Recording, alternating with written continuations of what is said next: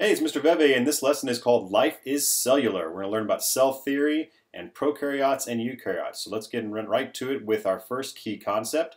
Cells are the basic unit of life. So first we're going to talk about cell theory and 5 different scientists that contributed to it. So the first scientist is Robert Hooke. So Hooke, you see there on the left, and you see his microscope slide there also. He observed cork cells under an early microscope that he developed and came up with the name cell. So he was the first one here that actually referred to them by name. Next was Anton van Leeuwenhoek. He helped improve that first microscope, and he was actually the first person to see microscopic organisms under this microscope. And you can see the picture of that over to the left. Doesn't look like a very sophisticated machine. We definitely have stuff that's a lot more advanced now, but he was the first to develop something like that. Next we have Matthias Schleiden. He was the one that stated that all plants are made of cells. So he looked at a slide much like the one you see on the bottom left. You see a little bit of green in there, and we'll go over why plants appear green. It's because they're chloroplasts. And so he was the one that looked at plants and actually said that they were made of cells. But then you have Theodor Schwann, who stated that all animals were also made of cells. And what he looked at is on the left as well. You can see the dark spots in those cheek cells right there. The dark spots are the nuclei, and there's a lot of cytoplasm all around it. And then the edges are the cell membrane, which we're going to get into a lot later. Finally, we have Rudolph Virchow. He was the first person that said that new cells come from the division of existing cells. So he's saying cells cannot just appear out of nowhere. They have to come from a cell or a particular cell line. So here's a little recap. Cell theory can be broken down into these 3 statements. All living things are made of cells. All cells come from other living cells. And the cell is the most basic unit of life. So these are very, very important statements to know.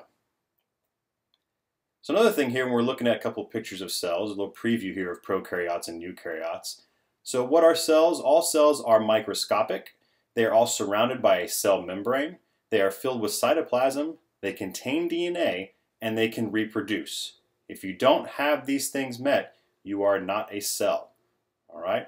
So with that in mind, let's look at viruses. Are viruses cells? We have a picture here of a bacteriophage on the left and a influenza virus on the right with a couple of things labeled. So, are viruses microscopic? Yes, they are. Are viruses surrounded by a cell membrane? Well, not here according to this picture. They're actually surrounded by a protein coat, so that would be a no. Are viruses filled with cytoplasm?